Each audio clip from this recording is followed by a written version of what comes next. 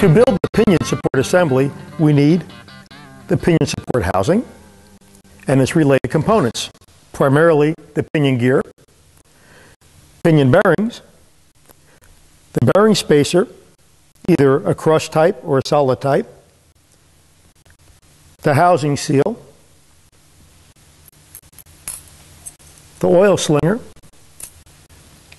pinion seal, pinion nut, and companion flange. Let's take a closer look at these two bearing spacers. This is a crutch collar. This is the OEM standard. It sets the tension, the preload, and the distance between the two pinion bearings by actually crushing under tension applied by the pinion nut. The solid spacer sets the clearances by using these selective shims. The solid unit is preferred for most high-performance and racing applications. To start with the assembly, we want to first install the front pinion bearing on the pinion shaft and then build the parts out as we go along. To install the pinion bearing on the front of the pinion, you want to lube the pinion shaft with a little bit of standard lightweight oil. Put our bearing down this direction. Then we're using our punch and a hammer. We're going to gently drive the bearing down, going side to side. We want to make sure that we only contact the inner race of the bearing in here and do not hit the cage.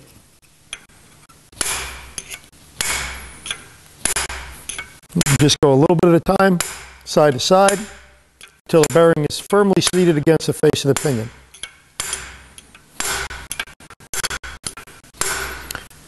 When the sound changes, the pinion bearing will be seated.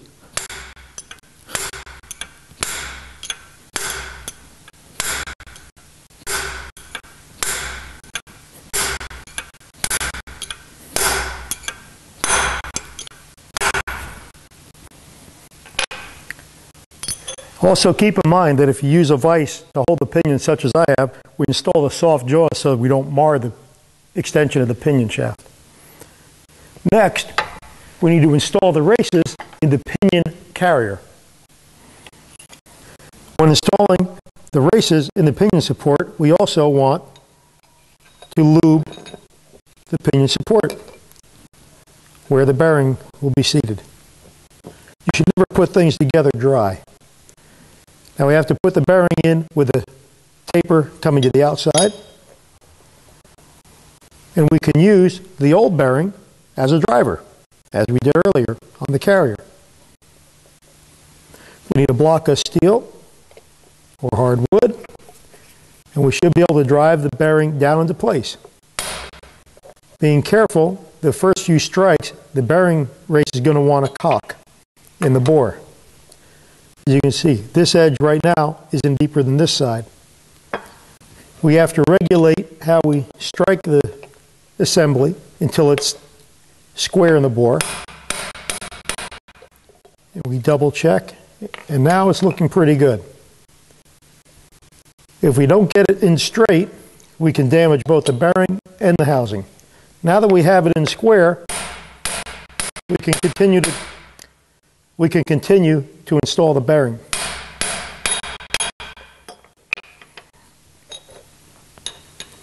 The sound changed and the race is fully installed.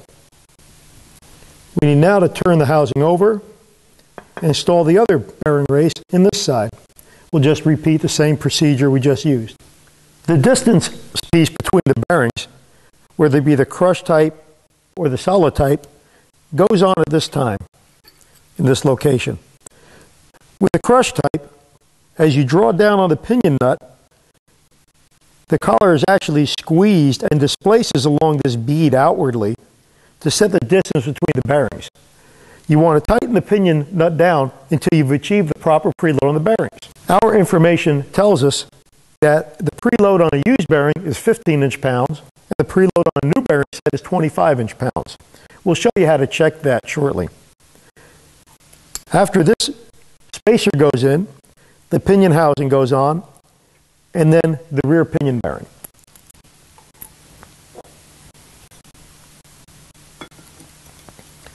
The preload specifications are determined without the seal in place. So first, we have to put our assembly together without the seal, then remove our companion flange and put the seal in. So now what we're going to do is put our companion flange on. We're going to use our old pinion nut. We're going to oil it on the threads and on the face. And we're going to install it on the pinion. Next, we have to use a breaker bar to tighten the pinion nut down until we've achieved proper preload on the bearings by crushing the collar. This takes a bit of effort, so we're going to rechuck the assembly with a companion flange in our vise to keep it from turning. As we continue tightening down on the pinion nut, we want to constantly check to see what our bearing situation is like. Right now, you can see we still have a lot of play in the bearing assembly. So we have to tighten up on the nut more, and with a crush collar, this takes quite a bit of effort. And constantly check for play.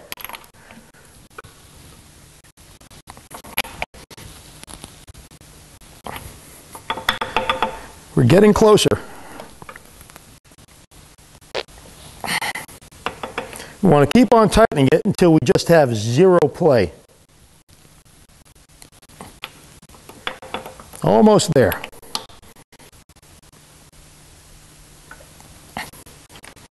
Okay, now we have zero play, but as you notice, we have no drag on the bearing. Now I want to continue tightening and checking till we have just a slight bit of drag. Okay, now as you can see, we're just starting to get a little bit of drag. Tighten a little more. Okay, now we have a little bit of drag on the bearings. Now we have to start checking with an inch wrench to calculate our final setting. To do that, we have to remount the pinion so that we can spin it in the carrier. Next, we're going to use an inch-pound wrench to see how much drag we have on the bearing set. Using the inch-pound torque wrench, we want to gradually draw it until we have the pinion turning, and as we constantly turn it, read the resistance. We have about 7 inch-pounds of resistance. With the new bearings, we want to build this up until we have 25 inch-pounds of resistance on the bearing. We can either remount the pinion assembly the way we had it previously, or we can hold back on the pinion flange and continue tightening till we get our proper preload. Now we've tightened the pinion nut a little more, we're going to check our reading again. Notice as I draw up on the wrench, I reach just about 25 inch-pounds, and the pinion starts to turn. This is showing us that we've arrived at the proper bearing preload for this new bearing set. Now what we need to do, remove the pinion nut, remove the pinion flange, put the oil splash shield in, the seal, put the pinion flange back on with the new nut, tighten it back down, and recheck our preload. What we try to do here is set the actual pinion preload without the seal in place, because the pinion seal will add drag and give us a false reading on bearing preload.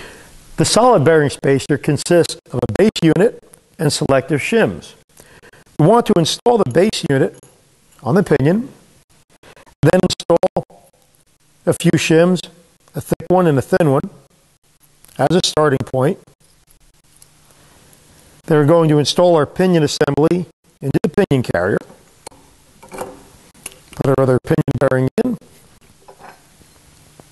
Companion flange. Our used nut, oiled up.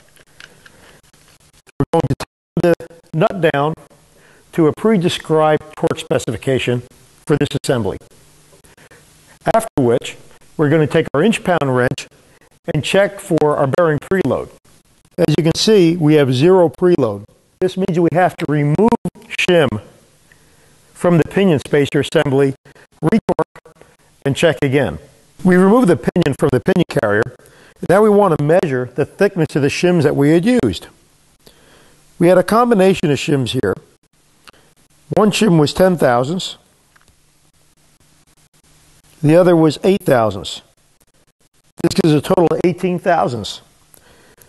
I noticed that before we removed the pinion, we had 0 preload, but we also had almost 0 play in the bearing.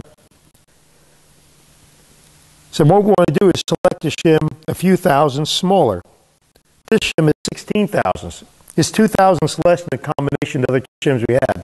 We're going to try this shim next. Reassemble the unit, retorque the pinion nut, then recheck our bearing preload and try our luck. We will continue to repeat this process until we arrive at the proper preload with the proper pinion nut torque.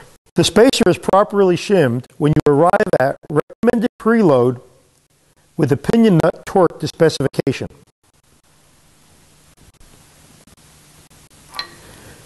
Once we've achieved this, it is time to remove the pinion nut and the pinion flange, install the oil slinger, the oil seal, then reinstall the pinion, the new nut Loctite, and retorque it to specified torque. Once this is done, the pinion support assembly is ready for installation into the main case. Once you've established proper bearing preload with either the crush type or the solid bearing spacer, you want to remove the pinion from the carrier, install the rear pinion bearing, the oil slinger, and then the pinion seal. You want to first coat the inside of the seal groove with a light grease, put some sealer on the outside contact surface of the seal, then install it into the pinion carrier. Once that's been done, you reinstall the pinion, the companion flange, and torque the nut to proper specification with Loctite on the threads. That will complete the pinion carrier assembly.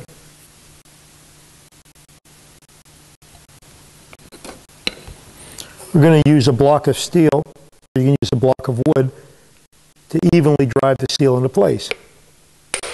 Always make sure that you double check as you go along, make sure that the seal stays square in the bore. Otherwise, you could damage the seal.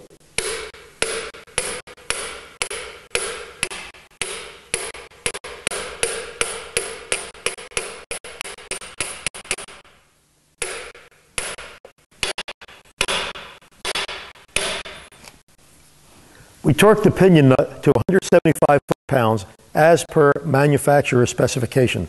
On its 9-inch differential assembly, Ford recommended a pinion bearing preload of 22 to 32 inch-pounds. That was with the seal installed.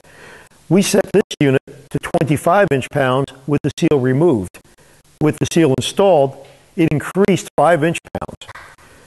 Please pay close attention to the specifications for the actual differential unit you're assembling. The pinion bearing preloads and the way you arrive at them varies dramatically from one manufacturer to the other. If your differential uses a pinion pilot bearing, such as this 9-inch Ford unit, you want to make sure that if you're installing gear ratios of over 486, such as a 5 to 1 or 514 to 1, etc., you don't incur an interference between the ring gear and the pilot bearing housing. This is a 389 gear set. If you look in this area, we have a lot of clearance between the ring gear teeth and the housing. As you go up in ratio, the pinion gear gets smaller in diameter. The ring gear becomes thicker from its rear face to the edge of the teeth, and that puts the teeth of the ring gear closer into the center of the pinion. This area of clearance will diminish drastically. If you have interference, you want to sight along the path of the ring gear in that boss area, and by using a die grinder or a file or whatever you have handy, you want to remove the minimum amount of material necessary to establish 20 thousandths clearance between the ring gear teeth and the housing. Removing more material than necessary could weaken the housing.